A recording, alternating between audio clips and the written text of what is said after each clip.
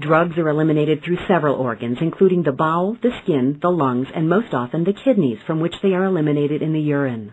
Drugs are eliminated unchanged or as metabolites.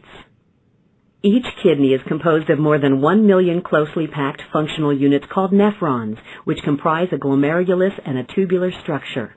Renal excretion of drugs and metabolites involves three processes: glomerular filtration, passive tubular reabsorption, and active tubular secretion. Most drugs or their metabolites are excreted in the urine by glomerular filtration. First, the drug molecules are filtered through the glomerulus. And next the filtrate, the substances that have been filtered, move into the proximal tubule. Some tubular reabsorption may occur in the proximal tubule as the filtrate moves through. The drug or its metabolites in the proximal tubule may be actively secreted. Compounds that are secreted usually also undergo glomerular filtration.